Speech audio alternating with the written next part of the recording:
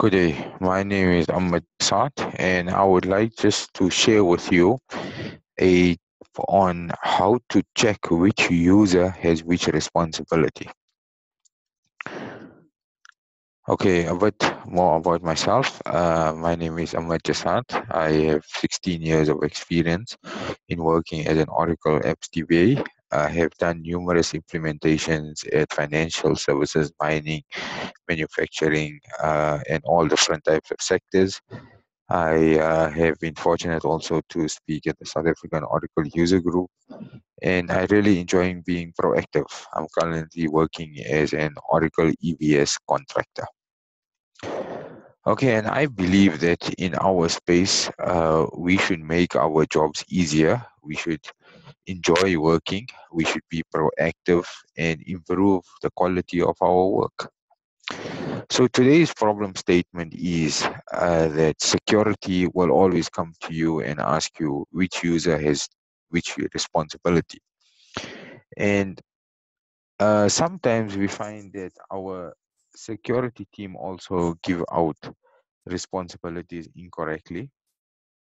And unfortunately, the EBS DBA always gets asked this question, and we have to always provide answers. So I thought that instead of us just waiting for these questions, let us be a bit proactive. Let us provide this information to IT security before they come and ask us these questions. Okay. So first of all, in your system, you need to find out all the different responsibilities and their responsibility IDs. Okay. So you run a simple select star from FND underscore responsibility. Okay. So if you can just run that, and I have run it in my test environment, in my test environment to simulate this demo. Okay, so as you can see, there's all the different responsibilities there, and there's all the different IDs there, right? What I suggest you do is export this to Excel. Okay, export it to Excel, all right? Once you export it to Excel, provide this Excel document to your IT security team, all right?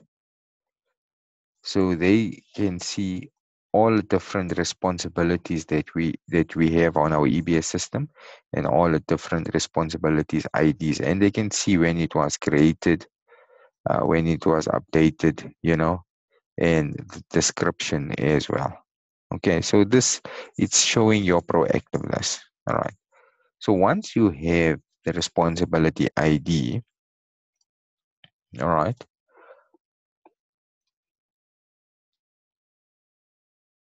you can then run the script, which I will provide. Okay. And there we go. There's the script over there. And you can see there what I have chosen is I have chosen ID 20420. And 20420 is sysadministrator. And like I said, I only have simulated this environment for the training. And you can see there's the responsibility system, uh, administrator, and it's all the usernames which has sysadmin, right? So we can choose any other responsibility. If we can take general ledger,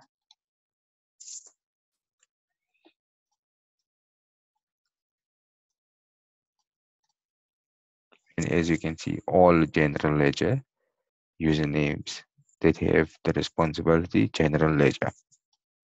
Okay, and there's a sample of the output over there. And that's about it. So I just would like to say thank you for viewing the session.